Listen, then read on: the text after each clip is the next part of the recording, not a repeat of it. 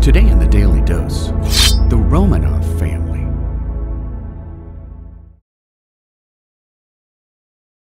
During 16th and 17th century Russia, the aristocratic Romanov family led the country through times of war and peace, beginning with Mikhail Romanov in 1613, who took the name Michael I following the fall of the medieval Rurik Dynasty.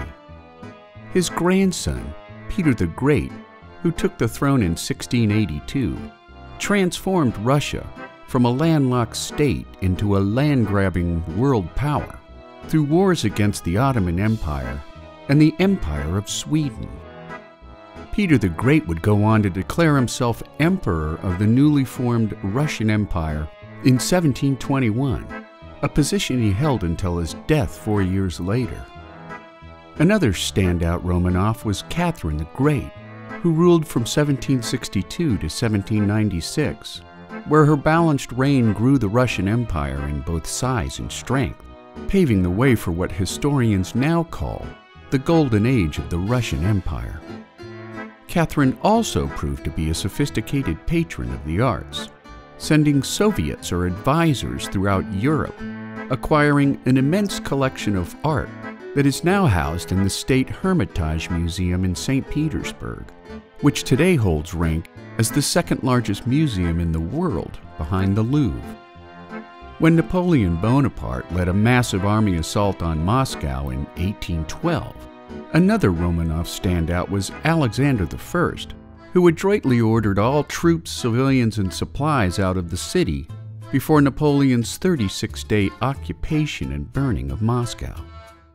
Finding the city abandoned and equally stripped of life-sustaining supplies, the French leader was forced into what would become a brutal winter retreat back toward France, losing 500,000 of his original 600,000-man army during a frozen, disease-riddled retreat from Russia. The last Romanov to rule Russia was the severely inept Czar Nicholas II, who ruled from 1894 until his forced abdication in March of 1917. His poor management of the Russo-Japanese War of 1904 to 1905, combined with the subsequent Russian workers' uprising known as Bloody Sunday, followed 10 years later by Russia's crushing losses during the First World War. His downfall came in 1917, when moderate Russians joined forces with radical Bolshevik revolutionaries led by Vladimir Lenin, ending more than 300 years of Romanov rule when Nicholas II was forced to abdicate the throne.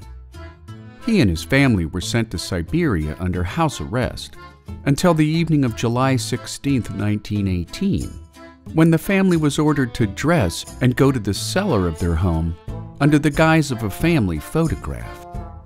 Instead, they were executed by a Bolshevik firing squad, forever ending the prospects of a Romanov family comeback. And there you have it, the Romanov family, today on the Daily Dose. If you want early access to Daily Dose documentaries before they're made publicly available, consider supporting us on Patreon so that you too could feed the filmmakers who feed your brain.